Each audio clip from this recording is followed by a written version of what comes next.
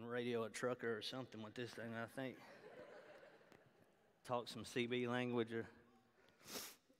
But I can feel His presence in this place. Let me tell you, it doesn't matter if we all show up and we go through the motions, we have a good time, and we can feel the goosebumps or whatever. But when He is here, it makes all the difference in the world. We leave changed. Amen. We don't leave the same way we came in. That would be a prayer every week, is you don't leave the same way that you came in. We're all a work. You may be a little bit further than I, but I'm going to tell you what, I need Jesus, you need Jesus. And I praise God, I'm not where I used to be, but praise God, He's got me on the way of where He wants me to be. Amen. So we bless His name. We bless His name this morning. This morning, Pastor calls or texts me. Like I said, it's got to be pretty bad if he's not here. And but he said, I need you to preach this morning. I said, okay. So I'm going to share with you this morning what I believe is a word of the Lord. The Bible says, be instant in season and out of season. Don't pay attention to the way it's delivered, but God has something that He wants to speak to each and every one of us this morning. If you are here, you are not here by accident. You didn't just feel like coming to church. And guess what? There's a tug of the Holy Spirit. There's a work of the Holy Spirit that's way behind the scenes. So if you're here, God has got you here on purpose this morning. It's to hear His word this morning. So Pastor's been preaching a series and talking about that we're in a spiritual fight. How many believe that? We're in a spiritual battle. And we've been from the context of Ephesians chapter 6, and right there before right there before the writer talks about putting on the armor of God, which we need to have the armor of God. But I want to read, he probably will have it on the screen too, Javi, Ephesians, I'm going to flip over real quick, Ephesians chapter 6. Y'all, if you have your Bible, if you have your electronic device, you can go there. We're just going to touch on those couple of verses that Pastor has been preaching from there in Ephesians chapter 6, verses 10, 11, and 12. 10 says, finally, my brethren, be strong in the Lord and the power of His might. And first of all, right there in verse 10, we've got to know, and I'm sure we do, we've got it up here sometimes, but translating from here to here is the breaking point. Is we've got, it says, be strong in the Lord. It's going to take the Lord. You and I on our best day are not going to win a fight. I've tried. I've tried with words. I've tried with fleshly attempts at things. If you're faced with a problem, how many of you are good about trying to help God do His job sometimes? And my plan never works out. It usually is sabotage. I may get a little bit of ground before it crashes, but inevitably, if it's not God's plan, in His gracious loving kindness, He's going to allow it to fail because He's got a better plan for us. So we have to realize that in this fight, in this spiritual battle that we're in, first of all, our strength comes from the Lord. It's not us. It's totally in Him and in the power of His might. Verse 11 says, put on the whole armor of God that you may be able to stand against the wiles of the devil. In the New King James, it says wiles. That word wiles is devious and cunning, manipulative strategy of the enemy. He doesn't play fair, right? We're facing an enemy right now, and definitely not going to get into what, but if you've even turned on the news or you see what's in society, there's not a fair and unfair here. There's not really even a right and wrong when you're looking at it from a spiritual point of view. It's just that there's a devious, cunning, manipulative enemy that is fighting, and he hadn't went on vacation. Right? So he's out to destroy us. We have to have the power of His Holy Spirit we've got to put on the armor of God to keep us from the schemes of the evil one. And then verse 12, where Pastor's taking us on a journey here these last few weeks. For we do not wrestle against flesh and blood, but against principalities, against powers, against the rulers of the darkness of this age. And we see it happening. This is not a physical battle that we're in. We are in a spiritual battle. So if we are in a spiritual battle, there has to be some spiritual strategy from the Lord that of how we get victory, how we win this fight. Amen. We acknowledge we can't do it in our flesh, but what are some strategies from the Holy Spirit? So I want to give you some this morning out of the Word of God that you can do practically and you can do physically, but it's a spiritual act and a spiritual weapon to defeat the enemy. And I also wanted to add this too, is God wants us to be a victorious people. We, as we progress in our Christian walk, Sunday after Sunday after Sunday, when we meet corporately, we should not, don't get me wrong, we have our bad days, right? But if I come in here week after week after week, I'm like, pastors ask me, how you doing, Jonathan? I'm like, well, I got my brains beat out again this week. I got my, it's been a bad week, whatever. It's like, I understand there's going to be some days and there's going to be some times, but the Lord wants us to be victorious. He's called us to be victorious people because of who we're representing. God's not a loser. Amen. If we have the Holy Spirit in us, He's caused us to win. Ultimately, we know we win. Anybody read the back of the book? You kind of cheated a little bit. You read the back. You see we win. But the devil wants us to be defeated on a daily basis. The Lord wants us to be victorious on a daily basis. Amen?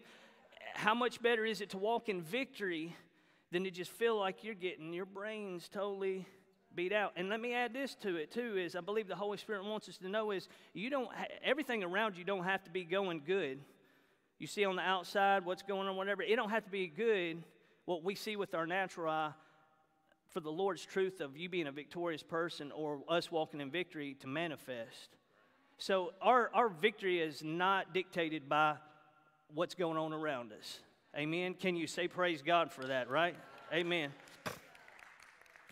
So where we're going to take our context this morning is flip over, if you will, if you've got your Bibles, and I asked Javi to put it on the screen too. 2 Chronicles, it's in the Old Testament, chapter 20.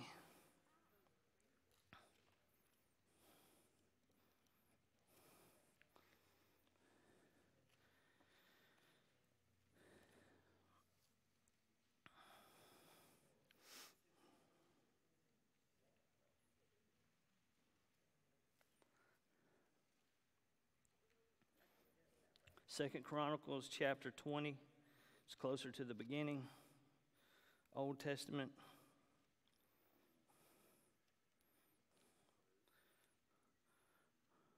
And we're just going to read through this. It's a story here in the Old Testament of where Jehoshaphat, he was in his 4th year of being king. He was anointed king roughly about the age of 35 years old. He's from the descendants of Judah. And previously in Kings, he's been called to go to war. He's won victories. They even call him a warrior. But he comes upon a situation here to where the Ammonites and the Moabites, 2 other tribes, are coming, and he's done got word that they're coming to destroy them. He's responsible for all these people there in the tribe of Judah. So he is coming forth before what's a potential a big battle, a big fight. And if you read into it before and into it, it's just what you see in the natural eye with what the Moabites have and the Ammonites and the size of his little camp. There's no way in the natural that they're going to pull this out. It's just, it's what's before them is a big fight, and it's looking pretty grim. He's scared. So we're going to read through this. And we're going to point out some things too and dig out those nuggets of some spiritual strategies for the spiritual fight that we're in. Starting in verse 1, and I'm going to read out a New Living Translation, but I'm going to bounce back and forth to the King James on some things I want to point out, the wording. But verse 1, after this, the armies of Moabites, Ammonites, and some of the Mennonites declared war on Jehoshaphat. Messengers came and told Jehoshaphat, a vast army from Edom is marching against you from beyond the Dead Sea. They are already at Hazon Tamar. This was another name for En-Gedi. Jehoshaphat was terrified by this news and begged the Lord for guidance. He also ordered everyone in Judah to begin fasting. Now, over there in the King James, that verse 3, it says, and Jehoshaphat feared, he was terribly afraid, and he set himself to seek the Lord and proclaimed a fast through all Judah. So first of all, realizing right off the bat, Jehoshaphat, he's not trying to be super macho man or everything, and he's scared. He's responsible. It's not only just him, it's for his kingdom there, but he is scared. He's honest. He's feared. But the first thing right on the curtail that is, it says, he set himself to seek the Lord. Look, I'm going to tell you, we're faced with some real stuff sometimes, and we don't negate the fact that sometimes it's right in our face, and we see in flesh and blood, and sometimes you want to strangle flesh and blood or go after flesh and blood. But right here, Jehoshaphat, it was like, I'm scared, I see it coming, but I seek the Lord. Let me tell you something, church. We've got to get back to the very first thing, no matter what, is seeking the Lord. Okay? And don't hang on, don't shoot me on this one too, but like in the area of needs, financial needs, healing, bondage, stronghold, it's not medication, then the Lord. It's not try to fix it myself, and then if that don't work out, the Lord is plan B. Seeking the Lord has to be plan A. And guess what? There's no plan B. We seek the Lord until we get an answer. I am a very impatient person, and my wife can attest to this. Big time. We pull up at a fast food restaurant or something like that. I don't even want to wait the 5-6 minutes. What, they call this fast food? No. I'm a little bit impatient at times. Anybody sympathize with that or relate to that? Okay. But I tend to, even in the things of God, if I don't watch it, I'm the same way. It's like even if I get to the place of like something happens, I'm faced with something, I seek the Lord, and if I don't get an answer in 30 minutes or a day or a week or whatever it may be, then I start trying to figure out how I can fix it or how I can rearrange the situation. If we're honest, we're probably all like that. That's just kind of how we're made up a little bit. But we have to get back to a place of like the old church, like, listen, I'm thankful for the luxuries and what we have today, but some of this is like back when all it was Jesus, and you had to believe for Jesus for the next meal, you had to believe Jesus. We got to get back to that. This don't take away from the fact that we have to seek the Lord. We have to trust in Jesus for everything. Everything. Seek the Lord. Picking up verse 4, so Judah gathered together to ask help from the Lord, and from all the cities of Judah they came to seek the Lord. So he didn't just get away in a quiet place by himself. It says right there, he gathered all the people together to seek the Lord. Verse 5, Jehoshaphat stood before the community of Judah and Jerusalem in front of the new courtyard at the temple of the Lord. He prayed, O Lord God of our ancestors, you alone are God who is in heaven. You are the ruler of the kingdoms of the earth. You are powerful and mighty. No one can stand against you. O our God, did you not drive out those who lived in this land when your people Israel arrived?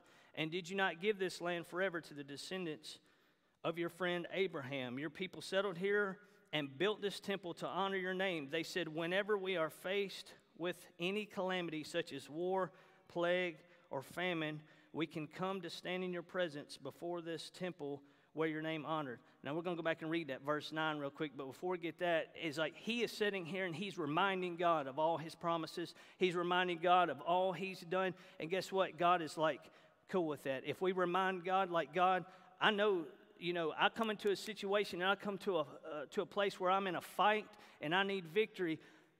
I'm going to remind God, like, I know you, God. I know you're powerful. I know you can do it. You've been faithful. You did it back then. I don't believe you stopped working miracles. You're going to work a miracle today just like you worked a miracle back then. You can win. You know, you fought my battles before, and I've come in, you didn't get here with a paved, smooth road tiptoeing through the tulips. You've been through some things. You can remind God, and He's a big God, and remind Him of His blessings, remind Him of His promises and how faithful He is. And then right there in verse 9, tell me this don't ring home with where we're at today.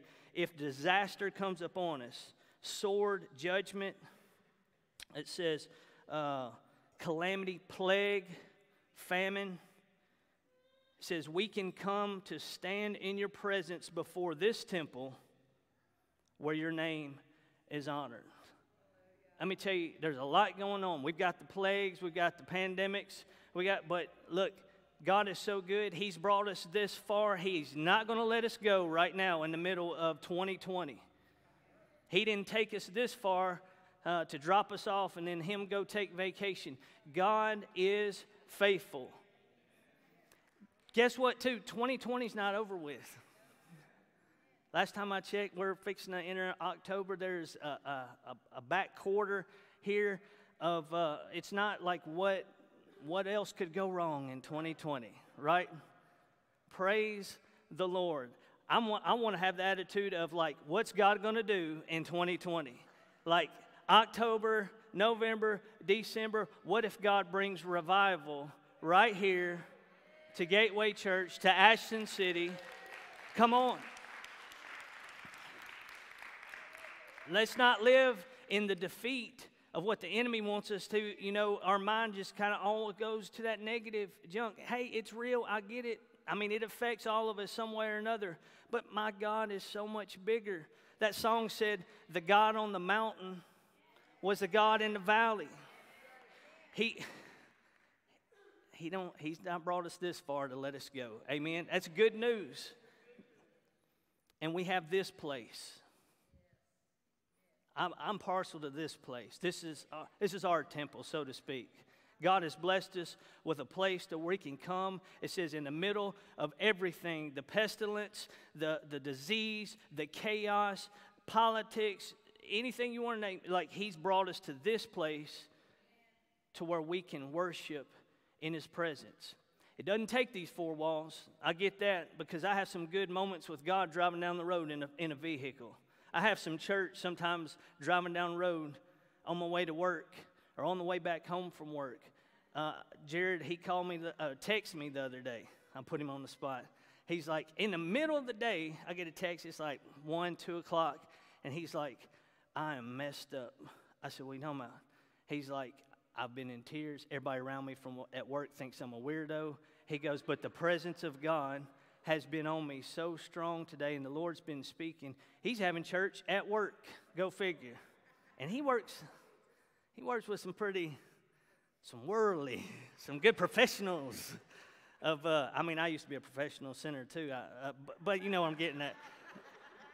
But you can have church. I'm thankful for this place. I'm thankful that it doesn't take this place as well, but he says, there in the scripture says we can stand here. We have a place in the temple that we can come and worship and be in your presence and get recharged and get with others too that Ricky over here may be going through something and have a victory in it. So I need to pair up with Ricky, but when I come into this place, because he can, guess what God's done for me? Amen? So we have this place that will help us. Okay, so back, picking up in verse 10 there.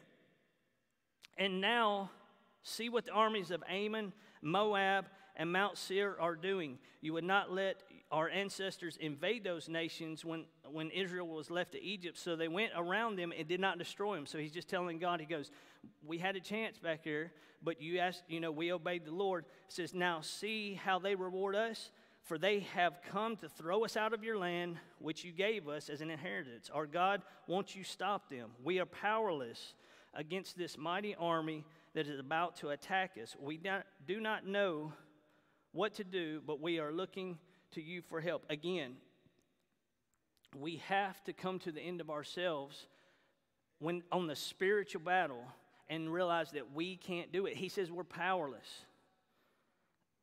I have had what would be called eye problems. The church has had eye problems. I can do this. I can do that. I've tried this. I've tried that. Look, I heard, who was it, not too long ago, they said, man, you know, they're talking to a lost person. He said, man, you just use Jesus as a crutch. Yes, sir. Because I'm broken and I need somebody to lean on to carry me. We have, look, if we could drive one point home today, it's like we ain't going to fix it. We ain't going to fix it. We've got to come to the place where, just like Jehoshaphat, we're powerless, but we're looking to him. He says, I'm looking to you for help.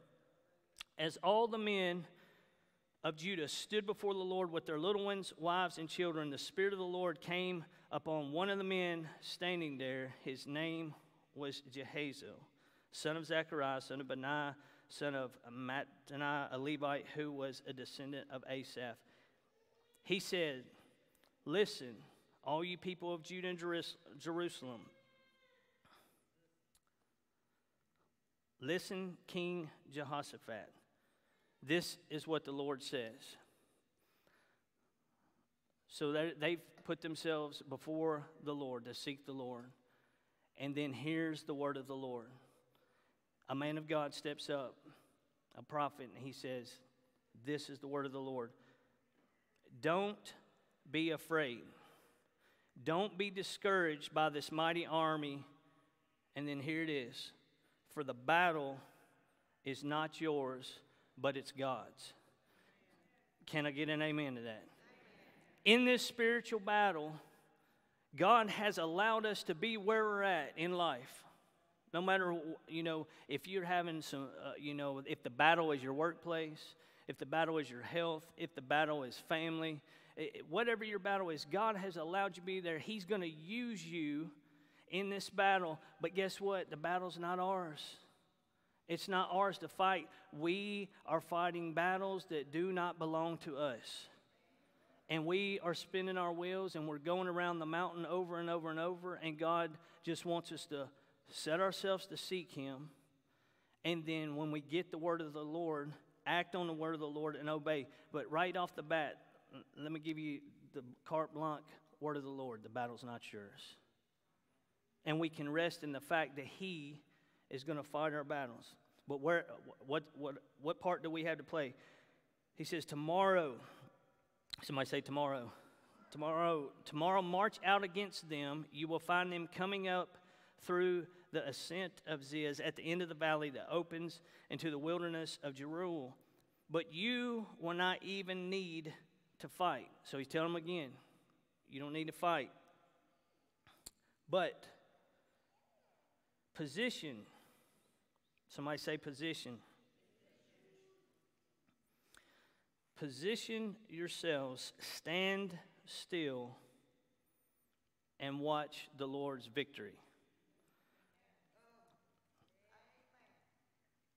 Now, when I first read this, I thought, man, I know the battle's not mine. I get that a little bit. And then God's going to use me. How does He use me? And then He says, stand still and see the Lord's victory. You know, sometimes we just got to get still. Stop going. Stop doing, and get still before the Lord. You know, it was Elijah that heard the voice of the Lord, and it said it came in a still, small voice.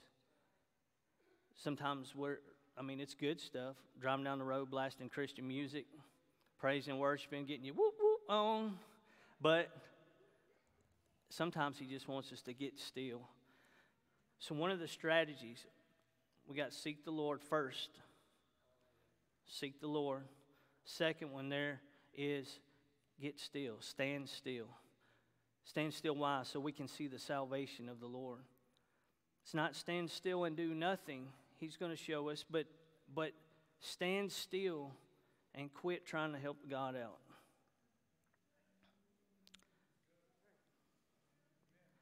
Amen.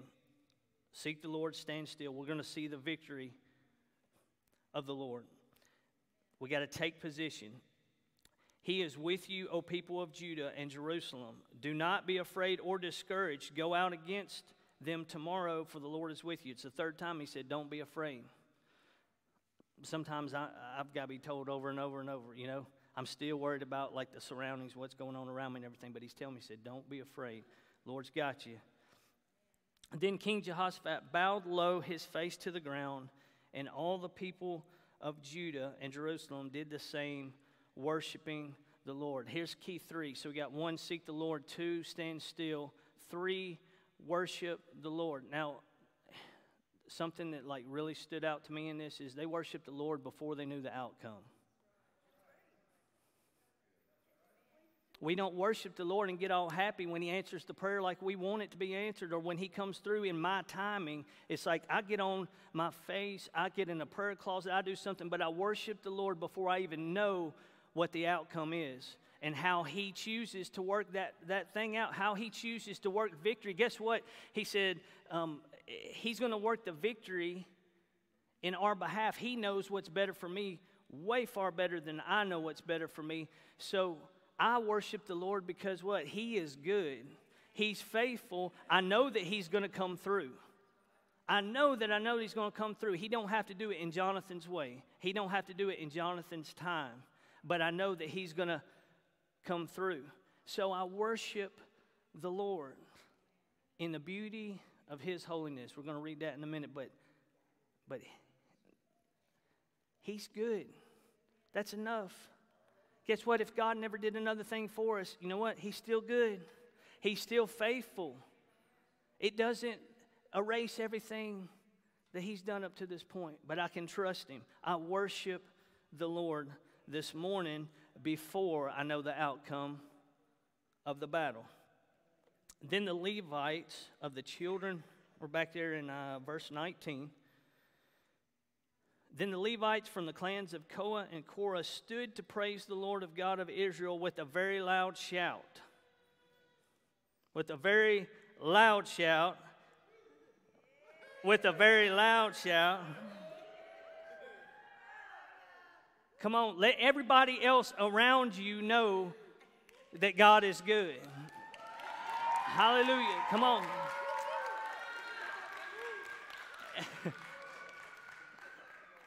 I want to say it like this, is my daddy can whoop your daddy, and I'm going to let you know that my daddy can whoop your daddy. So when I'm worshiping and praising the Lord, I want everybody to know how good God is. It's not just for me and me to hang on to. I believe I know, and we'll experience even more of how good God is, and I worship the Lord because I know he's going to come through, and I know he's going to fight, and he's going to win the battle, and we're going to see a victory. But also, too, is your shout is for somebody else, too. Your praise is for somebody else, too. Your miracle is for somebody else, too. I was talking with another brother this past week, and we were just talking about signs and miracles and wonders and what God wants to do, and he's still in the miracle-working business, amen? But it's not just for show. It's like it always turned others to Christ. It turned people to believe. So our shout is it's for somebody else. We're going to point somebody else to Jesus. They're going to be like, what is that nut doing? Why does Sister Cheryl shout and yell and hoop and holler and all that? And I know her answer already because it's how good God's been to her. Amen. So he said they worshiped the Lord. They praised the Lord of God, Israel, with voices loud and high. Verse 20, early the next morning, the army of Judah went out to the wilderness of Tekoa. On the way, Jehoshaphat stopped and said, listen to me, all you people, Judah and Jerusalem. Believe in the Lord your God, and you will be able to stand firm. There's the fourth point there. Believe. Believe, believe, believe. Sometimes I got to tell my believer to believe because I get distracted with the circumstances. But I believe that God can do it. I believe that God will do it. That's right.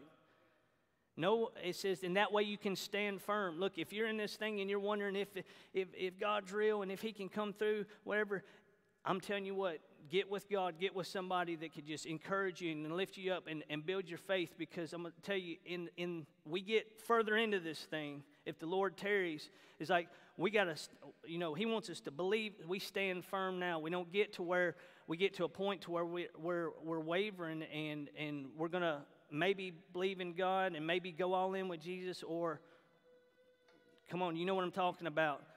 He wants us to believe. I have to have His help to believe. The Bible says we walk by faith and not by sight. Let's not get concentrated on what we can see with our eye. We believe in faith. Come on, the same, I'm like Pastor Chris, I like some stories sometimes just so it's very, very relatable. But there was about 5 or 6 years ago, where I read of a young minister as a youth pastor, and him and his wife, they've been trying to have a baby. Finally, she got pregnant. They were going to have a baby, and the baby was born, and it was going to have surgery. They wasn't really thinking it was going to live, and they just got along with God. And he said, the word of the Lord spoke, and he said, look, he said, you trust me with your salvation. Like, you trust me, you believe that, like, when you die, you're going to come home and be with me. You're a child of mine. That same faith is, I can raise that baby. Now, the point being is just, like, we got to just believe. It's a faith thing. On my fleshly days, I can't wrap my mind around it sometimes to have the strength or the tenacity to even, if that's what you call it, to believe. It's like, it's by faith. We have to believe by faith. If you haven't had God come through you before, if you've made it this far and you just feel like, man, I hadn't seen the Lord do nothing, I'm going to tell you, keep coming a few weeks. You'll see, because there's enough people around here that could testify. I've seen some of them testify probably to a gas pump. God's been so good to them, right? I mean, it's like, and I can believe in a God that's faithful and so much bigger than my intellect. Amen? So we believe in the Lord your God. And it says, you will stand firm. Verse 21. After consulting the people, the king appointed singers to walk ahead of the army, singing to the Lord and praising Him for His holy splendor, or in the beauty of holiness. So here's another one that blows my mind. So this is an army. You're faced with a battle. I'm faced with a battle. And the Lord's given us strategy. We're worshiping. We're seeking the Lord. We're worshiping. We're sitting still. We're waiting to see God move. And then He tells Jehoshaphat, He's like, before you send the dudes out there with the M16s and the cannons and all that, He goes, I want you to get a choir together. Just get some singers together. Get you a good worship team. Get you a 100-member mass choir. And you're going to go out there before the foot soldiers to fight this battle. He doesn't really say it right here, but I'm sure Jehoshaphat at some point in time, like, I believe you, God, but this is a little weird. We're going to sing them to death. Now, maybe you could take that one or two ways, too. It's like, were they that bad of singers? I don't know. Like hitting those high notes and all the glass is breaking. I don't know. But the Lord, He sends the word of the Lord. He said, appoint the singers to praise me in the beauty of my holiness. Man, I'm telling you what, I've been in this place, I've been in other places where I get in the presence of God and you get to singing before the Lord, and it doesn't matter what you think you can sing, can't sing. Look, for years, I wouldn't even get up in front of people. Seriously, I was shy, I was full of fear, whatever. Now, I don't care what it sounds like. It sounds like a frog for all I care, but I'm singing to the one in the beauty of His holiness. It's not about my voice, but there's something that the Lord uses in us lifting a voice and just declaring the beauty of His majesty. Let me tell you the difference between worship and praise. Worship, we're just kind of going into the holy place, and we're really about, how good the attributes of God. We're worshiping for that. But then also, too, praising Him for, like, what we talk about, past victories. When we sing unto the Lord, we're singing about, like, just who He is, God Creator. I mean, you've been good to me. You've answered this prayer. If you never did another thing, God, I sing to you. I sing about the old hymns that we sing. Singing, those are usually birthed out of like real life experiences of what God has done. And so we get before the Lord and we sing in the beauty of His holiness. And guess what? Somewhere in the midst of Him fighting the battle for us, and in that spiritual realm, the things that we're not computed to really know and understand everything, right? It's a spiritual battle. I don't understand it all. I just understand the one that's in control of it all. Try to. And He tells us to sing to Him. So Jehoshaphat, he's like, okay, I got the choir, I got the worship team. What do we do now? It says they're praising Him in the beauty of His holiness. This is what they sang. This chorus here. Give thanks to the Lord. He is faithful, and His love endures forever. Come on. Just stop for a few seconds. Stop for a few seconds. And let the Lord bring to remembrance of an area where He's been faithful. Too many to name. His faithfulness, maybe it's in the area of provision. You ain't had nothing but a can of beans in the cupboard. Some of us have been there. Or you've been down next to nothing. But God has provided. He's either put you into contact with some people. He's brought this. He's brought that. He's a provider. His faithfulness. Amen. And then His love. We could sing about His love. What's that song? I could sing about your love forever. I will sing of your love forever. Man, God shows His love in so many ways. But just the fact of let's deal with the obvious. He died for us. Come on. He died for us. We're on our way to hell. No plan B. Jesus had to come in, and He provided a sacrifice. His love for us is why we get to do this. There's so much we could say about His love.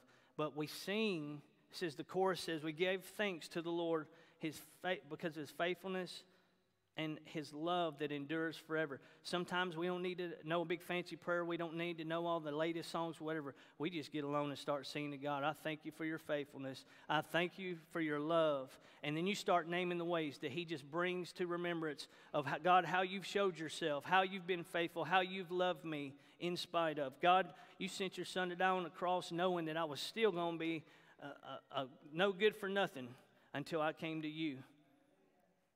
Man, it's just the love of God, the love of the Father. So it wasn't some big extravagant worship team. It was just praise the Lord. Your mercy endures forever, Your faithfulness, Your love. Verse 22, at the very moment they began to sing and give praise, the Lord caused the armies of Ammon, Moab, and Mount Seir to start fighting amongst themselves. So then Jehoshaphat sees this, right? He's done put the singers out there, the worshipers, and now he sees them. They're turning on one another, and he's going. It's pretty good plan so far. You know, I should have known this back in 1st and 2nd Kings. I could have sent some singers out there instead of us going out there with the swords and the chariots and the horses. But he's like, okay. So they start fighting amongst themselves. They turned against them. Then they turned against their allies from Mount Seir and killed every one of them. After they had destroyed the army of Seir, they began attacking each other. So when the army of Judah arrived, they came on scene, ready to fight. You know, they've listened to what the Lord said. They've heard the word of the Lord. They've worshiped before they knew what was going on. They're singing, and then they come over the hill to fight. And it says they saw dead bodies lying on the ground as far as the eye could see. Not a single one of the enemy had escaped. Come on, let me tell you something. When you're in a fight, when we're in this fight, this spiritual battle that we're in, and we let the Lord fight our battle, and He gives us the instruction, and He gives us the strategies, and we obey and we walk out those strategies, guess what? He takes care of the enemy. He doesn't leave a little foothold for the enemy to creep back in. He takes care of the enemy. The old song said, the enemy, I took back what the enemy stole from me. He's under my feet. Come on, give God praise. He's under our feet. Not a single one of the enemy had escaped. King Jehoshaphat and his men went out to gather the plunder. They found vast amounts of equipment, clothing, other valuables, more than they could carry. There was so much plunder, it took them 3 days just to collect it all. Look, when the Lord takes care of our enemy, He's going to restore what the enemy stole, right? So maybe there's been some past battles and some past fights, and I haven't passed the test. I haven't gotten it all right all the time, and maybe not gotten some of it right none of the time. But what the enemy has taken from me, the Lord's going to restore it and turn it around. And He said it's going to be more than they could even hold. So they didn't just win the victory. God took care of the battle for them. But then He turns around, He blesses them. We're going to continue reading here in just a second. But somebody needs to hear that too, is just that the fact that you feel like maybe you're okay with where you're at and God's growing you, moving, but there's some things in your past and some things that need to be redeemed. God is going to redeem the past. He's going to take what the enemy has stolen. In this case, all the Moabites, the Ammonites, everything that they had, but He's not just going to give it back, because that's the kind of God we serve. He's going to give it back more than you can contain. You can hold it. You can't fathom what the Lord's going to do on the backside of the battle. The battle is, they're real, and I just want to reiterate, but God wants us to have victory. Victory. We don't walk around in defeat. He wants us to have victory. He's going to take out the enemy. He's going to redeem and give it back and give it more than. Let's continue reading. I'm closing here a second. On the fourth day, they gathered in the valley of blessing, which got its name that day because the people praised and thanked the Lord there. It's still called the Valley of Blessing today. I want to tell you that you'll go back and you'll have a place to where, like, when you get that victory over whatever it is in your life, and whatever that thing looked grim up to a certain point, that right there is going to be the Valley of Blessing, because it's going to be a place of remembrance again of how God was good and how God was faithful. And He was good and faithful and because He fought the battle. Everything in that place, the Valley of Blessing, pointed to that. Like, no man could take credit for that. No man. We couldn't put our hands to it and touch it and act like we did something and we got the victory. He's going to have a place, and maybe you already have some places there, the Valley of Blessing, to where you know that you know it had to have been God. Amen? That right there, yeah, go ahead, give Him praise. It's like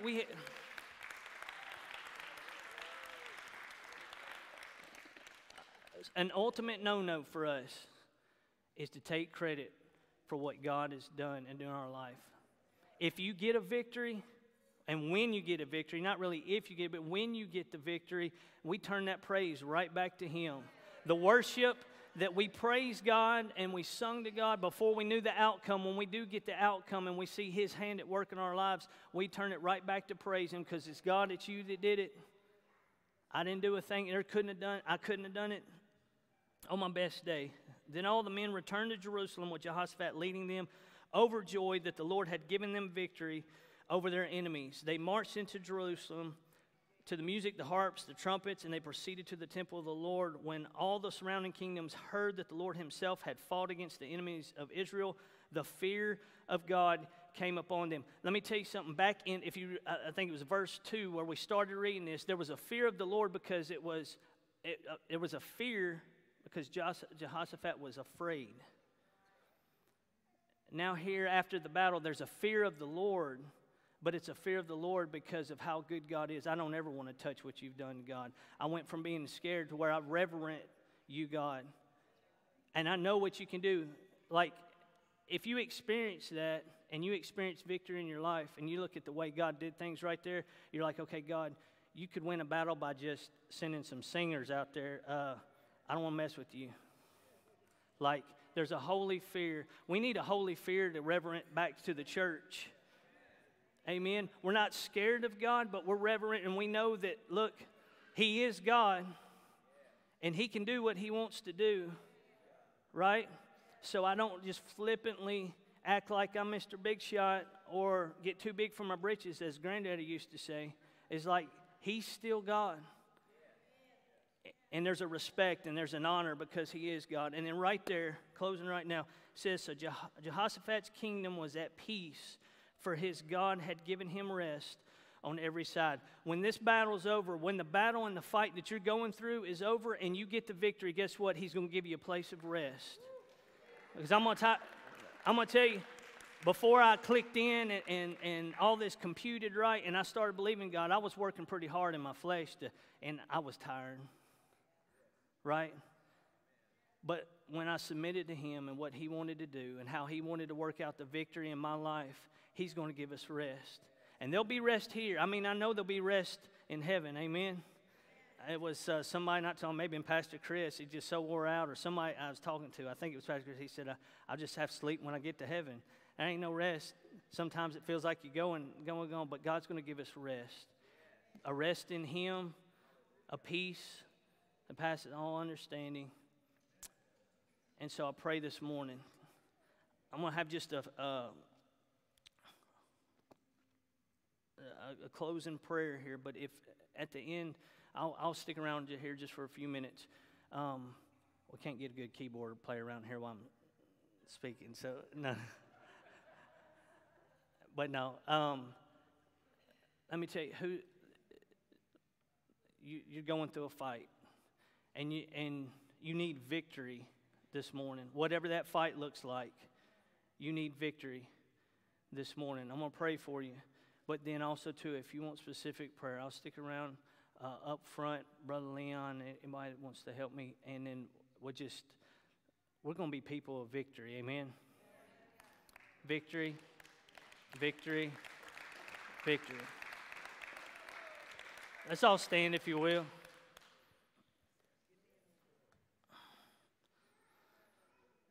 Let's pray. Father, we just thank you, God. We recognize you today, God, as God. Father, you go before us. And Father, whatever we may be going through right now, Lord God, what battle or fight is right in front of us, God, the here and the now and what's in us in the natural, God, let us first and foremost, God, know that it's not against flesh and blood, God. Father, it's a spiritual battle, God, but Father, we lean into you. God, thank you for the strategies that you give us to seek your face, God. May we be people that seeks your face. First thing, God, no plan B, God, Jesus only, Lord. God, may we put ourselves before you to hear your voice and what's the next step, God, in what we do and where we go. Father, we ask that you help us to stand still, God, so we can hear that response and that still small voice. God, may we worship you. God, may we worship you before we know the answer. God, because of how good you are, God. Father, I pray over everyone that's here today. Lord God, that we be a people of victory. God, that you fight our battles for us, God. Even in the part that we play, God, we recognize you fight the battle, God, so we know you are the ultimate victor, God, and we lean into the victory because you have won the battle for us, God. Thank you, Jesus. Have your way in our lives from this day forward. In Jesus' name, amen, amen. Be blessed this week. Remember to keep continued prayer for the pastor. I believe he'll come back really, really refreshed and jazzed up and ready to go again next week. But be blessed. Have a good week.